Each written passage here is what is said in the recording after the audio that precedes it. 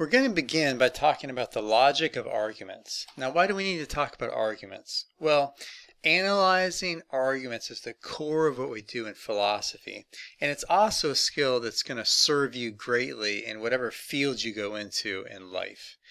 Now, what is an argument? In the first place, arguments are composed of statements. A statement is a sentence with a truth value. That is, it's a sentence which can be either true or false. Not every sentence can be true or false. So for example, if I ask you a question, if I ask, is the cat on the mat? Well, the question itself isn't true or false. It can't be true that, is the cat on the mat? It might have a true or false answer, but the question itself doesn't have a truth value. Therefore, it's not a statement, and therefore it's not going to be part of an argument.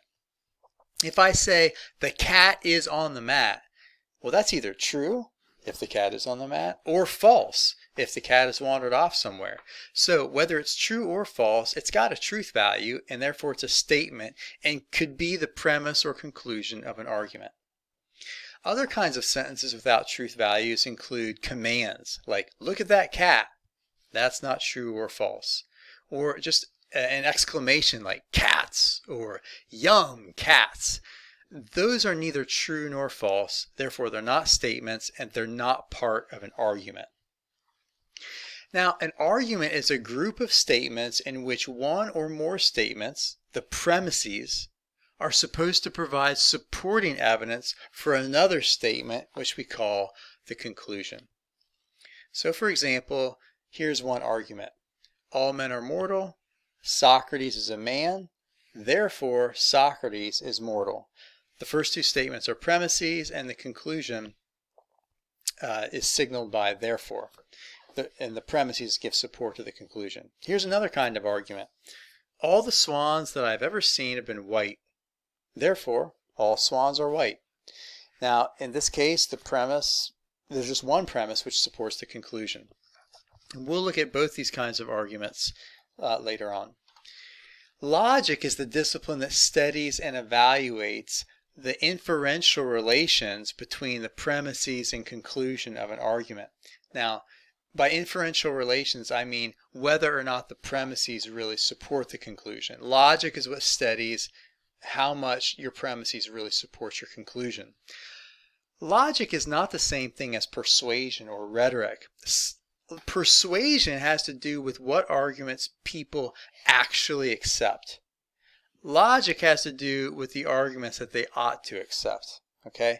Unfortunately, people are often irrational, and logical arguments do not persuade them, and illogical arguments do persuade them. We don't care about people's psychology in this class. We don't care about what actually persuades them. That's for advertisers and marketers to figure out. We care about what ought to persuade people. We want to distinguish arguments from explanations. They can often look very similar, but we're interested in arguments. So arguments give evidence in support of the truth of some claim. Explanations make sense of how or why some claim is true. So to put it another way, arguments address if the claim is true. Explanations are going to address why the claim is true. Let me give you a couple examples. If I say your sink is leaking because there's a hole in the trap, well, we both know that your sink is leaking. Okay? We don't need proof that your sink is leaking. When I say because there is a hole in the trap, I'm telling you why this commonly accepted fact is the case. There's this hole. That's where the leak comes from. That's an explanation. But look at this other very similar sentence. I believe your sink is leaking because there's a puddle of water underneath it. Now in that case, the fact that your sink is leaking is not something that is commonly agreed upon. I'm trying to prove it to you, and I'm trying to prove it to you by presenting you evidence, indications that in fact your sink is leaking. Why do I think that? How do I know that?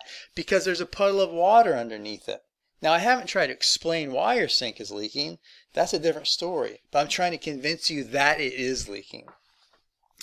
Now, how are you going to tell the difference between arguments and explanations? Well, you're going to look at these sorts of claims contextually and figure out what's being presented here, evidence or kind of a cause. Logically correct deductive arguments are called valid.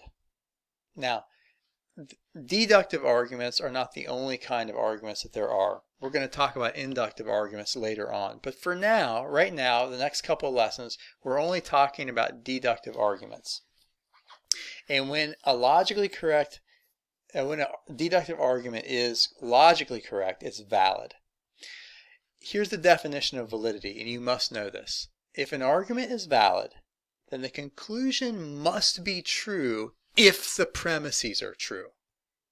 Here's another way to say the same thing. It is impossible for the premises to be true and the conclusion to be false if you've got a valid argument. In a valid argument, it's impossible for the premises to be true and for the conclusion to be false. Now, validity, I'll give you some examples in a second. Validity, in this sense, is a property of arguments, not of single statements. It's neither valid nor invalid if I say the sky is blue. Why? Because there's no argument there. But if I say all skies are, if I were to say all men are mortal, Socrates is a man, therefore Socrates is mortal, that's a group of statements, and in which one is supported by the others, and that can be either valid or invalid, but single statements can't be. Single statements can be true or false. That's what they are. They all are. Arguments can't be true or false because arguments aren't single statements. They're groups of statements.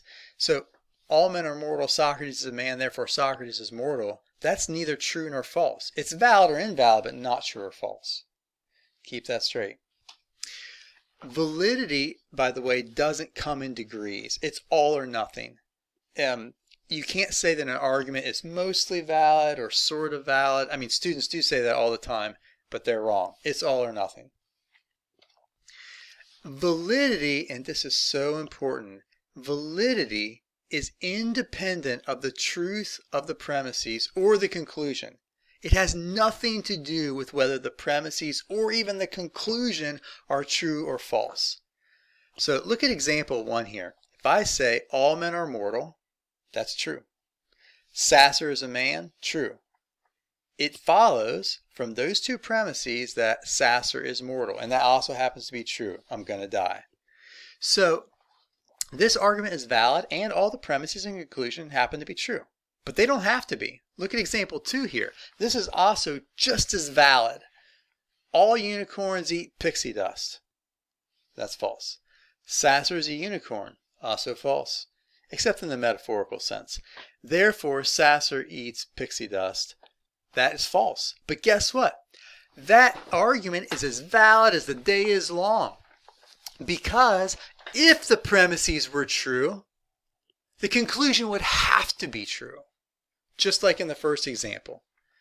Now here's another example. Look at 3 here, where everything's true, but the argument is not valid. So, Greenville is in South Carolina. Dogs are mammals. Therefore, Abraham Lincoln was assassinated. All true, but guess what? The premises don't provide any logical support for the conclusion. Here's the test. If you want to ask yourself, is this argument valid or not? Ask, can you conceive of a world in which the premises are true, but the conclusion is false? If you can, that's an invalid argument. If you can't, it is valid. So look at example 3. Can you conceive of a world in which Greenville is in South Carolina and dogs are mammals, and yet Lincoln was not assassinated but lived to a ripe old age? Well, yeah, that's totally conceivable. You can imagine all those things being, the premises being true, but the conclusion being false. That's why that's not a valid argument. The conclusion doesn't necessarily follow from those premises.